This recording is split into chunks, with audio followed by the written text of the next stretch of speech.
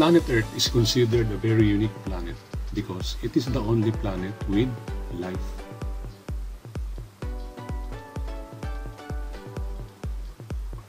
So, ang ating planeta, very unique yan kasi siya lang ang planeta na merong life. So, may mga tao nakatira. So, may mga other animals, plants.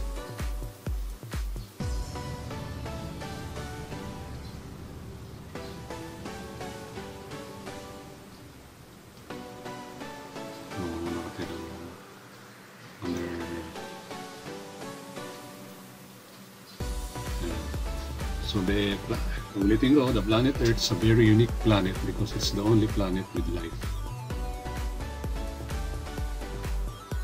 Now, what are the conditions ng ating planet na which enable it to have life?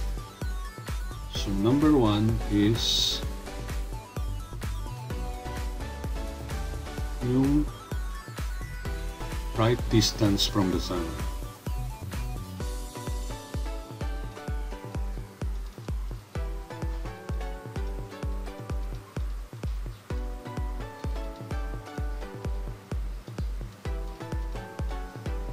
In other words, yung layo niya from the sun.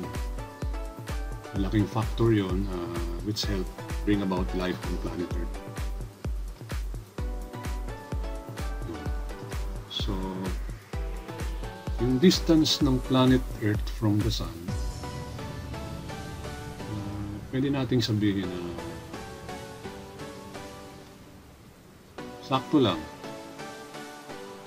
ang ating sun.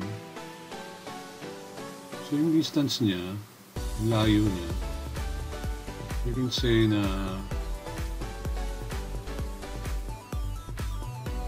malaking factor to. Because why? Siyempre, kung ang planet natin ay malapit from the sun, mainit na ang ating planet. If the planet is far from the sun naman, our planet will become very cold. So parang eksakto lang ang distance niya. So because of that, nagkakaroon ng pwede nating sabihin adequate weather and climate ang nangyayari sa planet natin.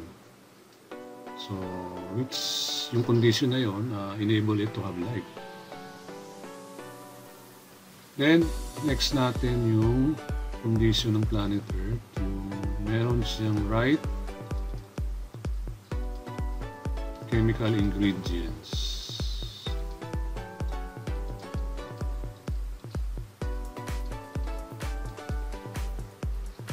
For life.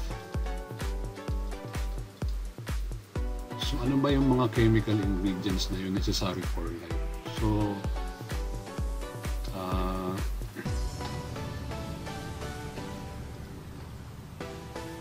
muna dyan yung water.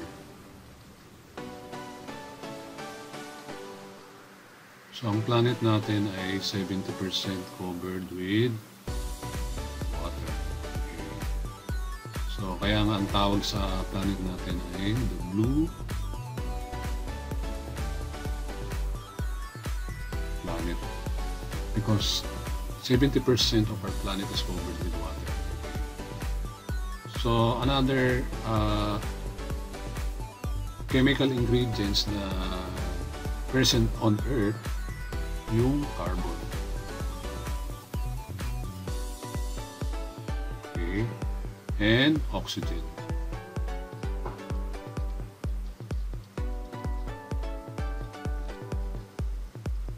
So itong mga tatlong ito, water, carbon, and oxygen, ito yung chemical ingredients needed for life.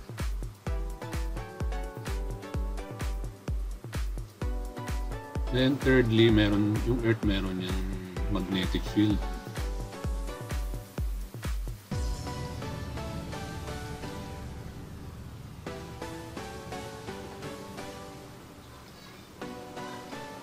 So ano ba yung magnetic field? Okay. Yung magnetic field, nanggagaling yan dito sa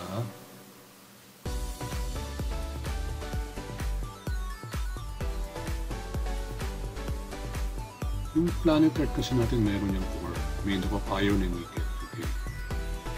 from that core, nagkakaroon ng magnetic field.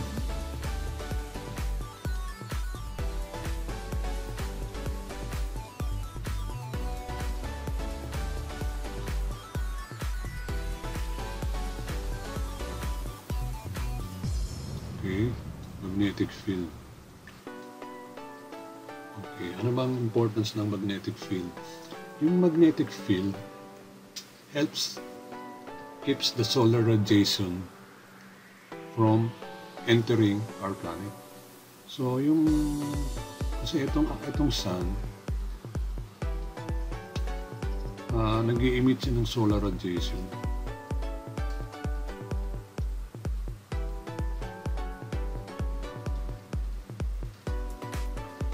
So yung magnetic field, yan ang tumutulong para ma-block niya itong solar radiation. Okay? Para hindi siya makapasok yung solar radiation.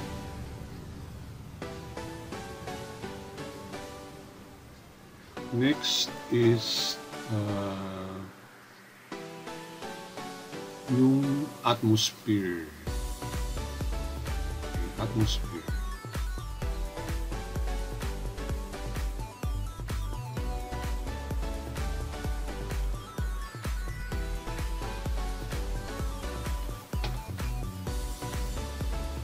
So, ang planet natin is covered with gases. Covered ng gases.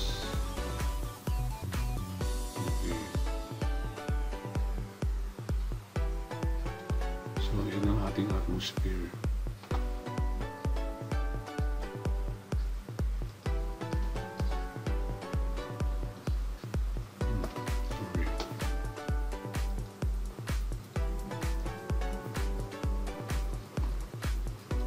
Atmosphere. So yung atmosphere actually are made up of gases.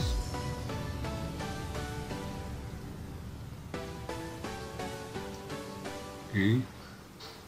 Now, so yung gases na yan, as we mentioned earlier, meron tayong iba-ibang gases. Merong oxygen, nitrogen, carbon dioxide, okay? So, kanina nga na-mention natin yung oxygen present on planet Earth, okay? So, hindi lang oxygen ng gas na present sa planet Earth, marami pang iba. Actually, ang pinakamaraming gas na present in our planet is nitrogen. Okay. Now, what is the importance of the atmosphere in our planet? Okay. Similar sa magnetic field actually. So, ang atmosphere, tumutulong din siya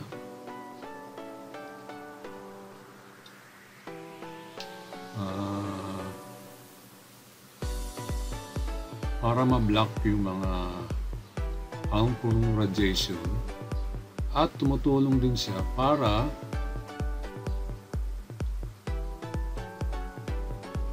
matrap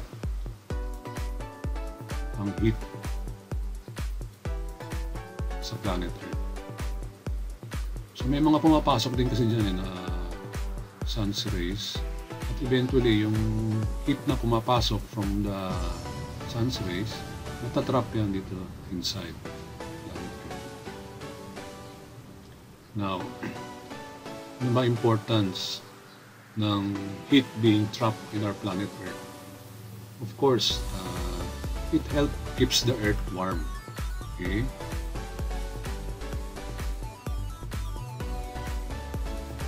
Kasi kung hindi matatrap ang heat, eventually, pababa ang temperature ng planet Earth. Okay? So, magiging inhabitable na yun kasi masyadong malamig na ang planet Earth.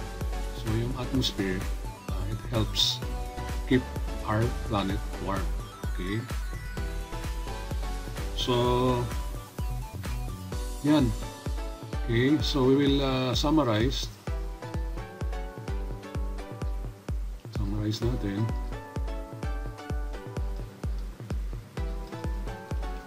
So, let's summarize.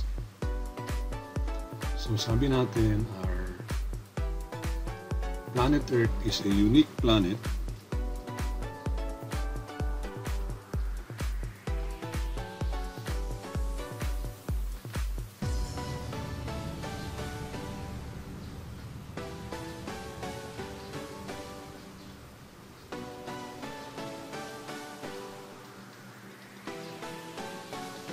because it is the only planet with life.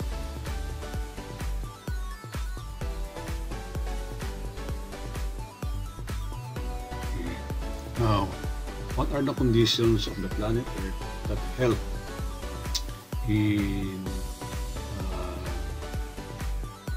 helping the planet Earth to have life? Okay. So sabi natin, because of the right distance from the Sun,